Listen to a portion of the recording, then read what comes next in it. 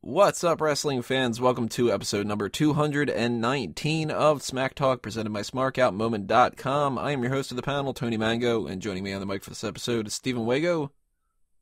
No, I'm not. You are. Oh, okay. Proved you wrong. We've also got Drew McBigballs. Well, I'm glad that the podcast here be good throughout my sake. Co-host of the year, everybody. Jesus Christ. He just knows that you've got so many fans lining up around the corner, trying to track down where he lives and everything. Hey, Peter thinks I'm the co-host of the year already, so in my opinion, I'm off to a good start in all of you guys. Our main event for this episode is going to be a Call the Spot on the card ranking for the newest signees in WWE. We've got the hot tags coming up in part 2. Rest Hold Break is in part 3. The Fantasy League is going to end the show in part 5. But we're on part 1 right now, which means it's time for the wrestling trivia question of the week, otherwise known as the Ask Him. And for those who don't know what the Ask Him is, it's pretty simple. There are 2 questions to tie in together in some fashion. The first question goes to the panel. The second question goes to the audience to answer. And before we get into this week's set of questions, we need to backtrack to last week. They were about the Royal Rumble. And the question to the panel was, what is the average number of most eliminations per Royal Rumble? And that was 7. 7. Ooh. Yeah. Question to the audience was, who had the record for most eliminations in a Royal Rumble before Kane's 2001 performance? And it was actually a tie. Both Steve Austin and Hulk Hogan had 10. Hogan's was in 89 and Austin's was in 97. So let's start going down what people said here. Bobby Listener says, wait, it was Tony Mango, Austin. It was him all along, Austin. Half right. Bobby Listener also says Stone Cold and Hulk Hogan. So yeah, he gets that right. Peter says Stone Cold. Half credit for that one. Last says, no, I meant to say a harder question. See if we get that this week. Christopher Marin says Hogan in 89 and Stone Cold in 97 with 10 eliminations each. Yep.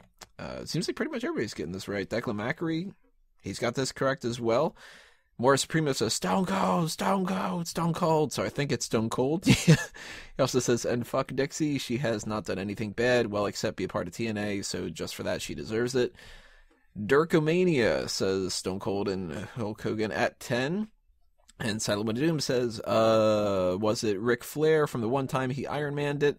I don't have to worry about my streak because I usually only get one right a month. Well, it's not this one. And his Fuck That Guy Club entries are Lenny Poffo, Byron Saxton, Vince Russo, and me if we don't decide to do Superstar Scores Buff Bagwell this week. A couple weeks from now, we're going to do it. I mentioned it in March when we have a downtime and there's no pay-per-view to build around. That's when we're going to do Superstar Scores Buff Bagwell. I promise we will be doing that one. Well, Tony, you're joining the Fuck That Guy Club, apparently. I feel bad for you. Yeah. Well, I'm in like a good group with Lenny Poffo and I'm assuming Virgil and such.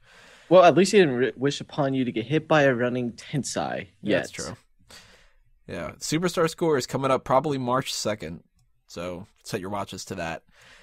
But we need to get into this week's set of Ask Him questions. So this week's question to the panel.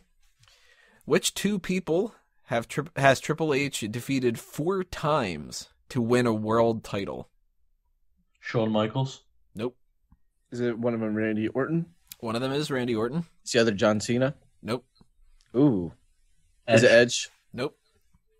Is it The Undertaker? Nope. The Undertoker? Nope. Was it The Rock? Nope. Was it Stone Cold? Nope.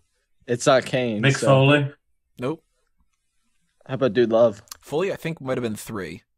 Oh, really? It was close. Who? And the first one was Orton, right? Yeah, Randy Orton and blank. Vacant? Nope. Damn. That was such a good guess, too. That was a good guess because it would have been the type of thing that he would have done. Just being awarded for titles. I'm trying to think who he beat for titles. It's a little hard because it's like one of them you have to count him being in the Royal Rumble this year because that technically was a title match. Oh, it was a Big Show? It is Big Show. God damn. Oh, shit, yeah. They beat him the first time on Raw in 1999 after Armageddon before the Royal Rumble. I didn't realize Big Show's held 4 titles, or world titles. Well, he didn't necessarily have those titles for Big Show to lose. Like he beat him in matches Fatal where Four-Way? Fatal Four Ways, yep. Triple Threat, that kind of stuff like that. Same thing with Randy Orton, I think, for one of them. But Orton, of course, he gets flat out beaten by Triple H in a couple instances. Why couldn't have this been the question to the audience? Because that's fucking stupid. Because I have something easier kind of for the audience, I guess. Although it might not be. I don't know. It kind of depends. Question to the audience.